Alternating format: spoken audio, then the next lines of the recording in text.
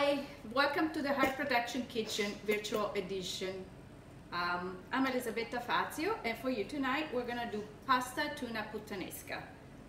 Sergio, do you want to add something? Sure. I'm Sergio. I'm Dr. Fazio. I'm the Director of Cardiovascular Prevention at Oregon Health and Science University. Many of you have come to our classes at the March Wellness on the 3rd floor in our demo kitchen, and Elisabetta actually has done how many? 3 of them? 3 of them. 3 of them. So this will be our 4th one, and the first one virtual. We are in COVID kind of lockdown. It's during that period. So we discussed with Tracy, our dietitian, on how to make one that is basically do something good with what you have in the pantry. So yes, we decided to go for that one. So what do we have prepared here? So we'll make again tuna pasta puttanesca, which is basically 2 kinds of sauces combined. That's how we like to get tuna pasta in our house.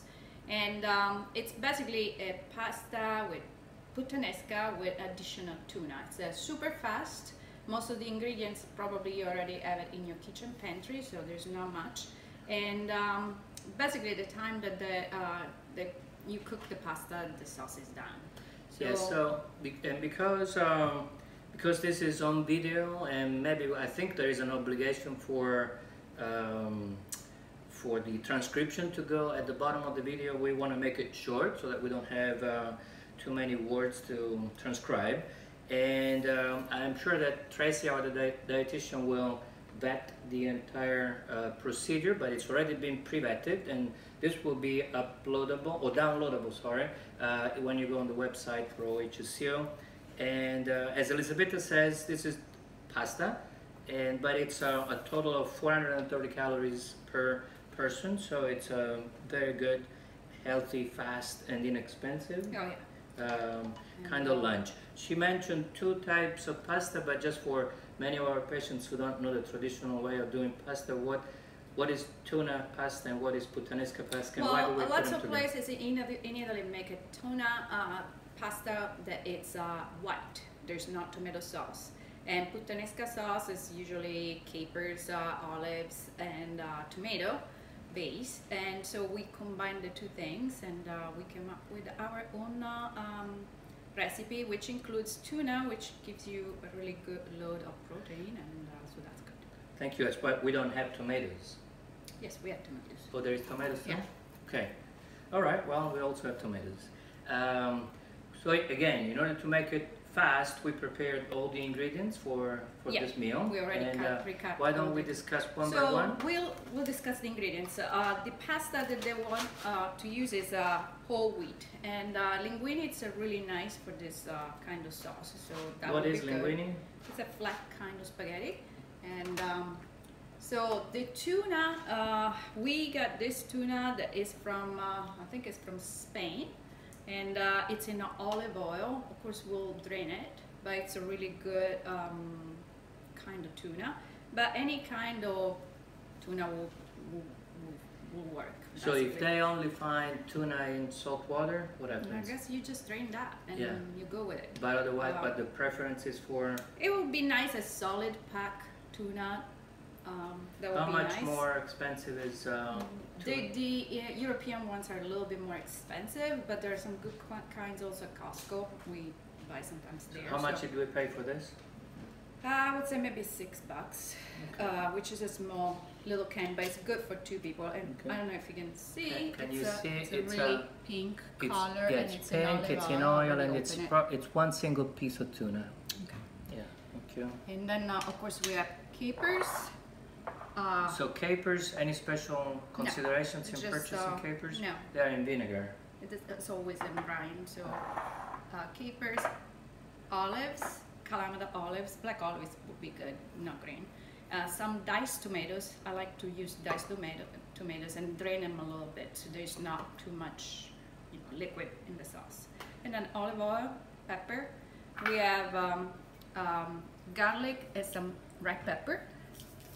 And I like to finish it with some parsley on top. So that's pretty much it. Question for you. Every time we do a class, and the people that come often, they know that Tracy and I were very, very strict about salt intake? I don't see any salt here. What are we going to do about salt? Well, the olives and the capers, they already have some saltiness. So no added salt? I would say no. Okay. And I think also Tracy didn't add any salt to it. So I this mean, actually there is a little bit of salt, but very tiny. But it says optional. Yeah. So on the recipe it says that if you are so inclined you can add a tiny pinch of salt, but otherwise if you just go with this recipe you will get 580 milligrams of sodium, which is 1/4 of what you need in 24 hours. So as I said, I like to drain a little bit the can of tomato that they're diced, just because it's better. We chop the olives and we use this very fine grater, and we grate the garlic, and those are the capers. So pretty much everything, and we're gonna use this big chili pepper in there. So what we do, we already pre-cooked the pastas to make this shorter, but technically the pasta cooks in 7 minutes, and you should pretty much have pasta in 7 minutes for an al dente texture, and a little bit longer for a more cooked texture. So if we're going to move down here, all we're going to do is put some olive oil in the pan, and we just put the chili pepper, and we are going to put the garlic.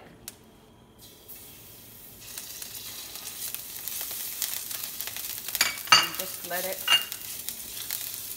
be.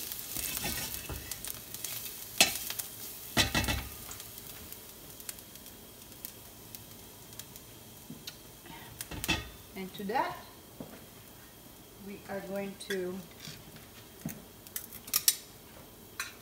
add tomato sauce.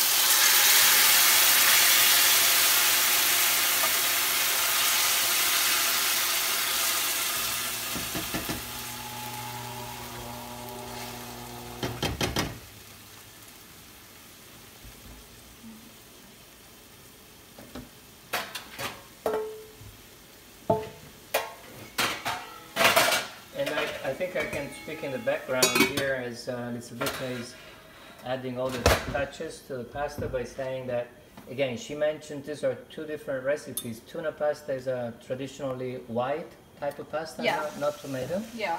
And where does it come from, Ellie? Do you know, everywhere in Italy? Yeah, it's mostly in the south. Yeah, it's mostly a southern dish. And, sometimes, and the puttanesca is probably a Roman, isn't it? I would say maybe. Yeah, not sure. But yeah. yes, probably. But I will encourage you to just look at the origin of the word puttanesca, because it's not the right place here for me to explain what it means. And but it's both tuna pasta and puttanesca pasta are common decisions normally for lunch in traditional yes, meals. but this is but a it's perfect becoming more dinner, and more especially with dinner a salad time. would Yep. work. So here the tomatoes are cooking. Doesn't really need that much.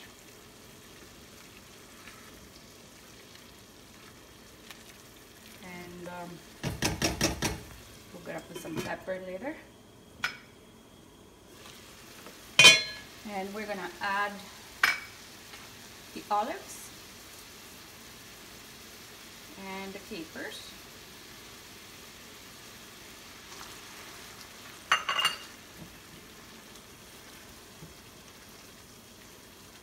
And some pepper.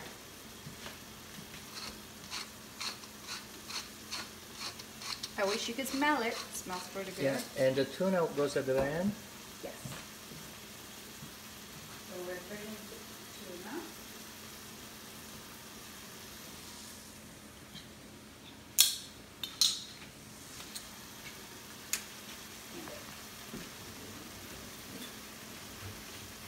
Alright, so it's almost done. So another easy thing to do, it's we already have the pasta, it's already cooked, but I left it very much on there. Okay, what I like to do is put the pasta in there. It's not really dry that much, so some of the liquid goes in the Oops. So keeping it a little wet is good for Yes, because for the sauté. yes, Yeah. it makes a better sauce because some of the starch in the salad, in the pasta, the liquid. So and then you start. So the tuna really doesn't need to get cooked at all. It just No, the tuna doesn't need to be cooked. Let's keep up this one. Okay. And the parsley, I guess, is the last. Yes. Step.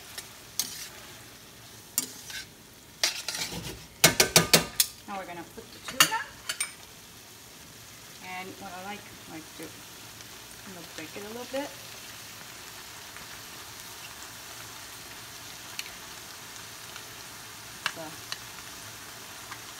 Pea.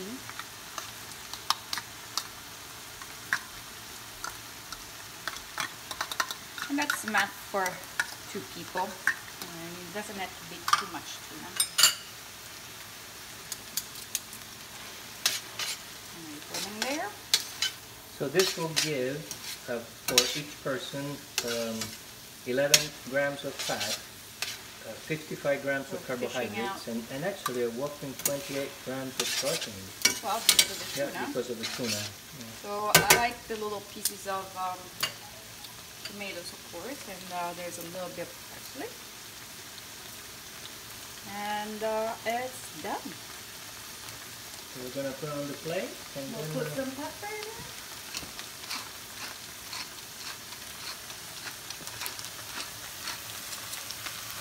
So again, Tracy will probably edit and add a few comments on the final presentation of the video, but this is fully according to the philosophy of the Heart Protection Kitchen, which is fast, inexpensive, and very healthy. And as you have noticed, there was no salt added at all. Thank you so much. And so let's put on the plate. Sure.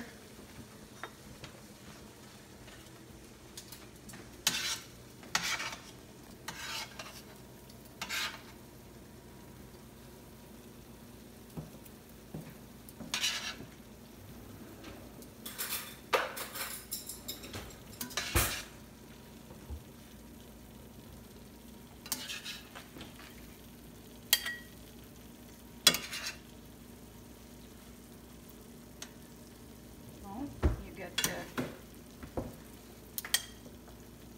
pretty with, and that's it. Voila!